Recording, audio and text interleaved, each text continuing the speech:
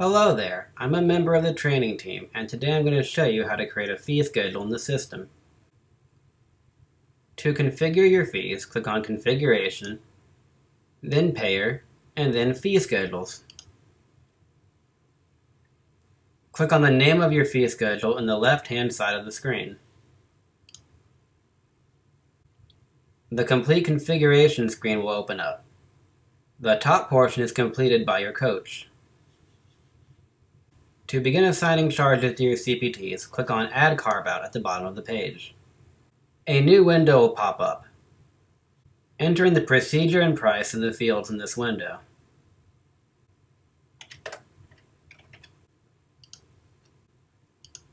You can enter a modifier here, but a modifier is not required to save the information. An entry containing a modifier is saved as a separate entity and can have a different price. It can also have a different start date and end date than one without a modifier or a different modifier. If you don't remember a CPT, you can use the Search Procedures page to find the CPT information that you need here.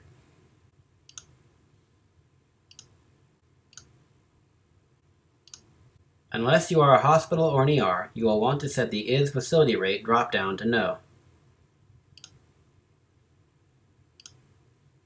You can enter a date range in which that price will be effective using these fields at the bottom.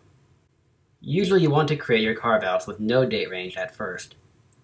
So I'm going to hit Save and finish the work I just did. Now let's assume you have been charging $50 for a procedure and you want to increase the price to $60. You can go back and edit your carve-out and enter an end date for the $50 charge to end on a specific date. Click on any of the blue hyperlink text in the center of the page to open the carve-out and edit it.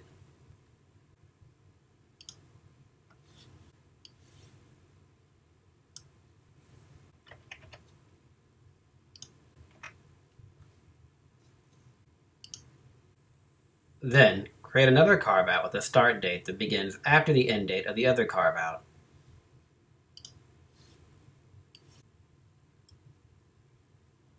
This carve-out will be similar to the other one, but will have the new $60 charge to it.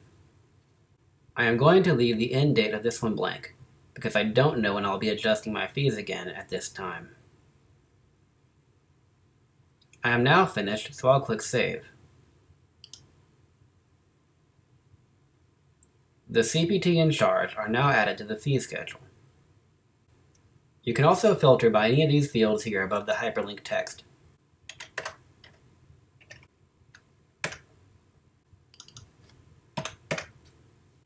If you do change your charges yearly, you may want to add your charges in with the end dates as well. Be aware that if you do not have a new charge entered in time, you may end up with claims on your workbench because there's no valid fee in your fee schedule. Entering your charges per CPT the way that I showed you will create easy records of what you charge per CPT each year. If you go back to the previous record and change the price of the CPT every year and don't use the date range, you have no easy record of what you charged for that CPT last year. If you have to do any back billing, you will need to know what the charge for that CPT was last year and manually enter it in to back bill accurately. Please note, if a fee isn't listed in your fee schedule, we may pull one from your default contract template. If your default contract template is blank, we will send claims to your workbench with a note that they had no price in your fee schedule. Now there are some things that you should know about adding modifiers to your fee schedule. If you want to charge a different price than billing a claim with a different modifier, create a carve-out for that code with a modifier and price for that procedure modifier combination. Now you will also want to have just that CPT with the price pre-configured in the system as well. The reason is that if you only have the CPT in the fee schedule with a modifier, and you bill that CPT without any modifier or with a different modifier, then there is no price to pull and it will end up on your workbench. If you only carve out a procedure with no modifiers, then every time you bill that procedure, whether there is a modifier or not, it will pull the same price. Well, that's all there is to this video. We hope that you found it helpful, and if you did, go ahead and click a like at the bottom of the page. Goodbye for now, and have a great day.